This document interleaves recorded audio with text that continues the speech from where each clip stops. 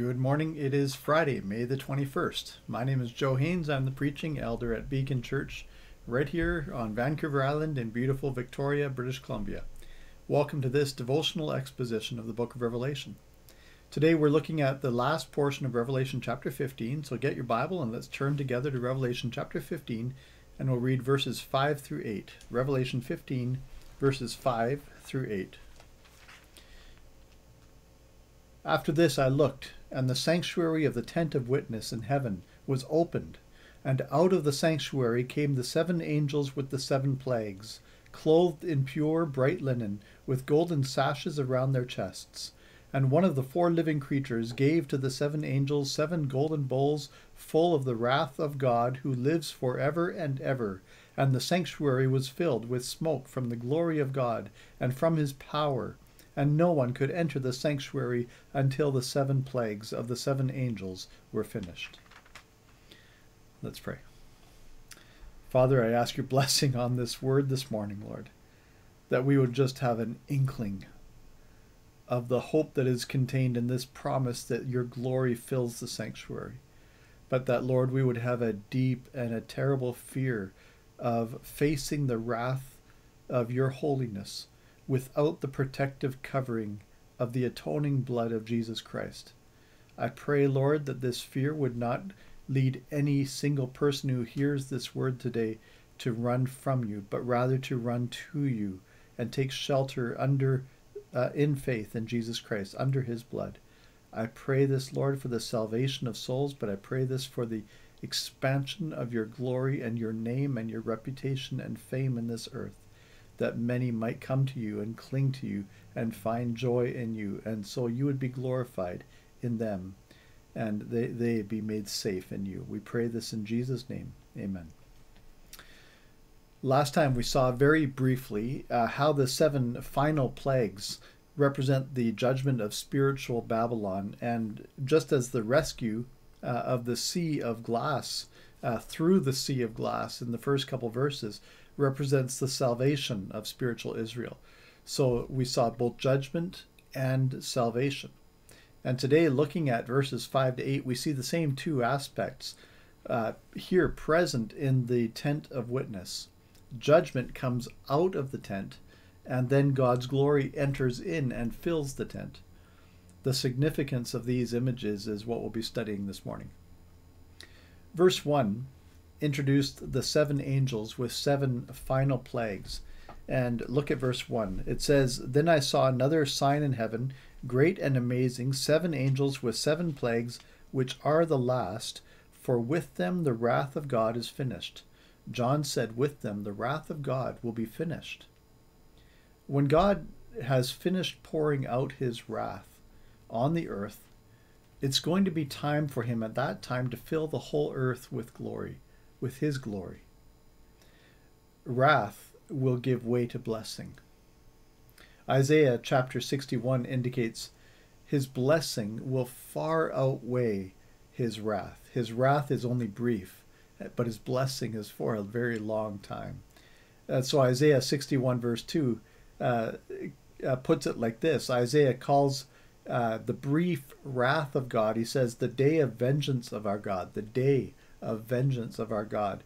But then Isaiah suggests the blessing is for a very long time, because he calls it the year of the Lord's favor. And the point of comparing those 2 things, the day and the year, is that the blessing lasts a whole lot longer than his wrath ever did. The point of that comparison is that a year is much longer than a day, and so God's blessing is much greater and more enduring than his wrath. In the same way, the time of God's 7 final plagues, it seems to us like such a long time. But it isn't worth comparing to the joy or the duration of the glory that's to follow. Last time I suggested that the 7 final plagues, which I'll call the era of the 7 bowls, because we'll see later in these verses there that the angels are given bowls, but I call it the era of the 7 bowls. And last time we saw that it began around the late 16th or possibly the early 17th century, and it lasts until Jesus comes back, until glory comes, because with chapter 15 verse 1 we see, with them the wrath of God is finished. It leads us right to the end of days. And, if that period began, of the period of the era of the seven bowls began in the late 16th or early 17th century, as I suggested last time, then, it's been 400 years since then. And we're still living in the era of the seven bowls. And so this means that you and I today, in May 2021, we are living in the era of the seven bowls.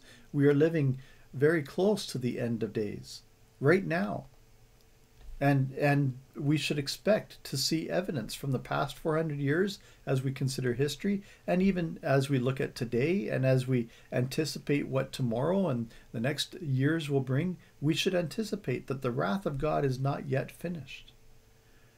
But we should also be waiting for it and eager for the glory that's to follow. We should be prepared for that. The second coming of Jesus Christ is even more certain than death. Doesn't 1 Corinthians 15 verse 1 promise that though all believers will be transformed and glorified on the day of the resurrection, not all believers are going to die? There will be some who are still alive when Christ returns, who don't die but are still translated, transfigured, transformed just like that in the blink of an eye.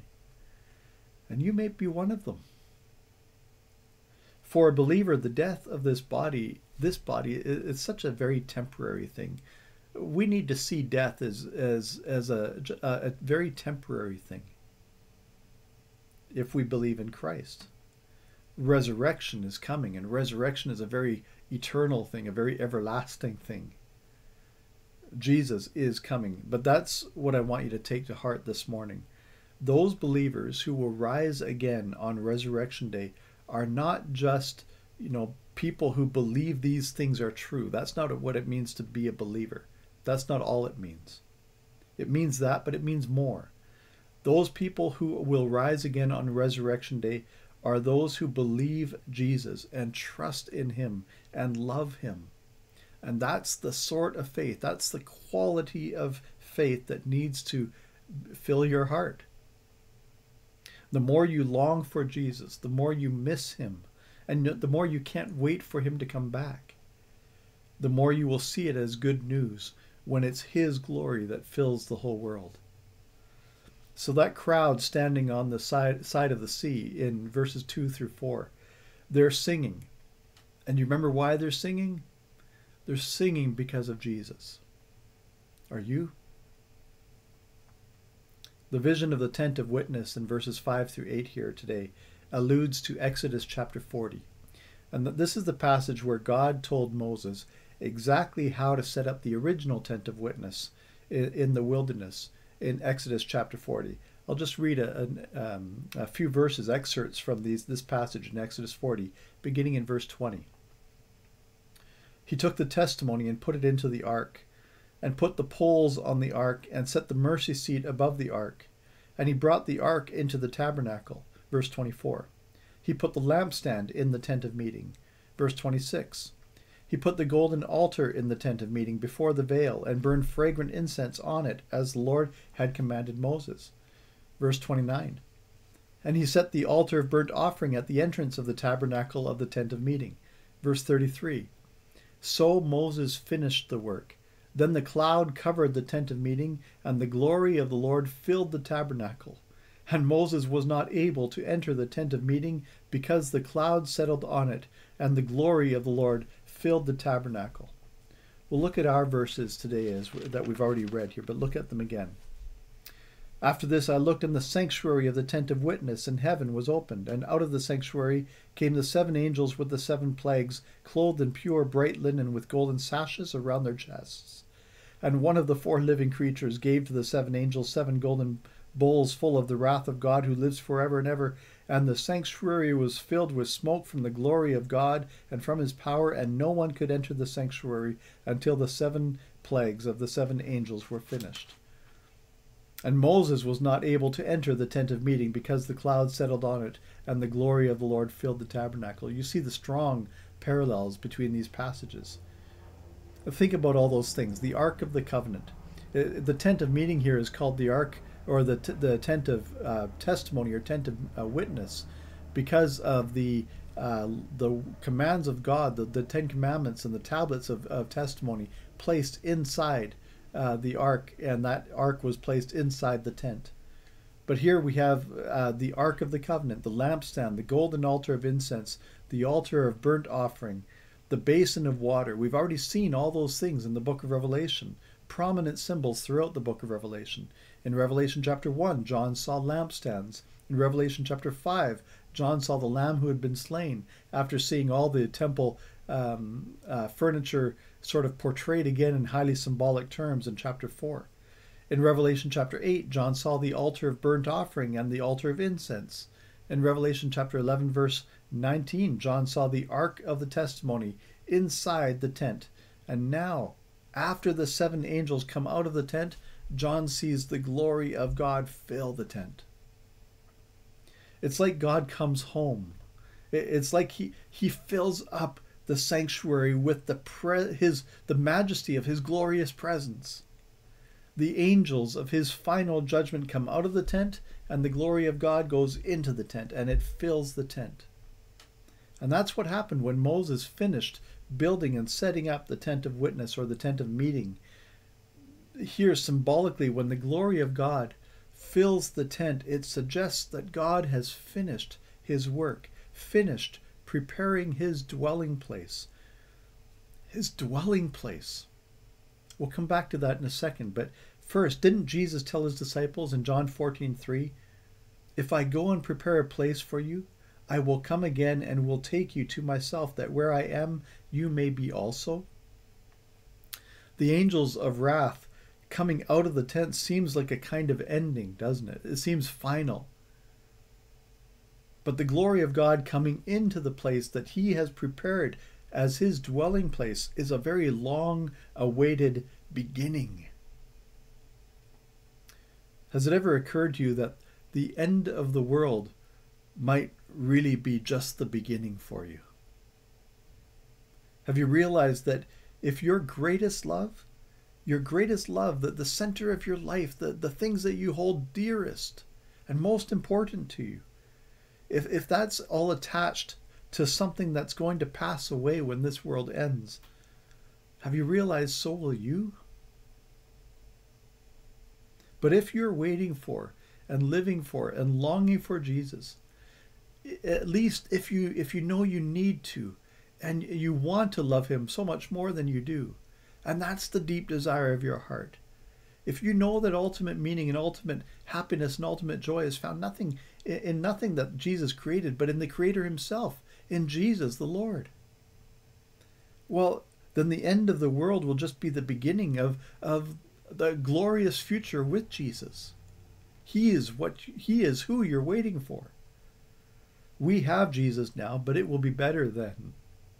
Remember, after Jesus rose from the dead, he said something like that to Mary. He said, "Do not cling to me, for I have not yet ascended to my Father," in John 20:17. Paul wrote, "So it is with the resurrection of the dead. What is sown is perishable, what is raised is imperishable," 1 Corinthians 15:42. And in the Lord comfort his disciples, "I go to prepare a place for you." Because, my friends, you and I are not yet fit for that coming kingdom. We are not yet ready physically to dwell with the Lord, but we will be.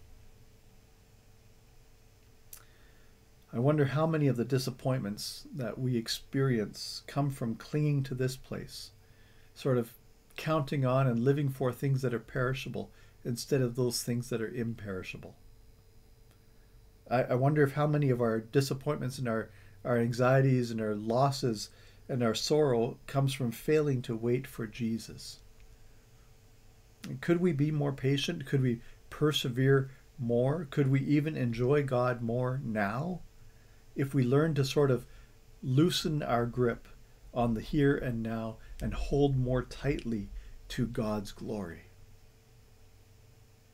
Well, this sanctuary of the tent of witness is a sign that God is preparing a people for the glory to come.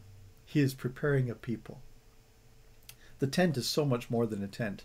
In verse 5 it says this, After this I looked, and the sanctuary of the tent of witness in heaven was opened.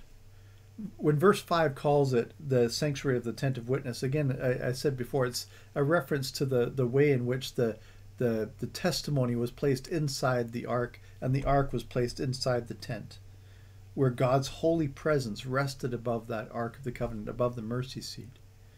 But notice the word sanctuary here. In Revelation, anytime the temple is mentioned, it's actually in Greek this word here, sanctuary. It's that word. It's not the word, the sanctuary here is not the word that John used in his gospel for the temple in Jerusalem. That was the Greek word hieron. But this word, naos, in John's gospel is the special word John uses for, or Jesus uses for his own body. It means God's house or God's dwelling place. So who dwells in God's dwelling place? Who gets to live in God's house? The Bible's promise is that the dwelling place he is preparing is to share with his people who come to him through his Son. In Revelation 1, Jesus was standing in the sanctuary among his lampstands, and we saw at the end of that chapter that the lampstands symbolized his churches. He's with us now, but he will be physically with us then. And maybe it's a little bit like the way that we talk about still worshiping as a church now, but we're so looking forward to the day when we can worship again and meet together in person. If that's going to be better than what this is, imagine how much better it will be when we get to dwell with Jesus in person. Imagine the happiness of that day. In Revelation 11, verses 1 and 2, we saw true worshipers inside the temple. If you are a true worshiper of God's Son, God will never send you out of his dwelling place. This is how the New Testament speaks about the Church of Jesus Christ. Do you not know that you are God's temple and that God's Spirit dwells in you? And that's the same Greek word for sanctuary as here, the dwelling place of God. 2 Corinthians 6 quotes God saying, as God said, I will make my dwelling among them and walk among them, and I will be their God, and they shall be my people. 2 Corinthians 6:16. Ephesians 2 says that all believers in Jesus are being grown into a holy temple in the Lord. And Paul says it's a dwelling place. We are a dwelling place for his Spirit.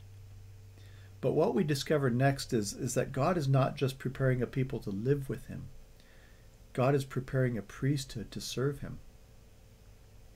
Remember, Peter told his readers, you are being built up as a spiritual house to be a holy priesthood, to offer spiritual sacrifices acceptable to God through Jesus Christ.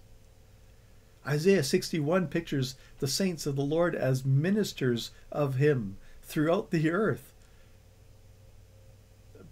Revelation chapter 1, John praised Jesus, saying, to him who loves us and has freed us from our sins by his blood and made us a kingdom, priests to his God and Father, to him be glory and dominion forever and ever. Amen. Well, back to Exodus chapter 40 as we close here today, where Moses set up the tabernacle of the tent of meeting. The last thing he saw was the bronze basin of water. The last thing he set up, rather, was the bronze basin of water that we talked about last time, Exodus 40, verse 30.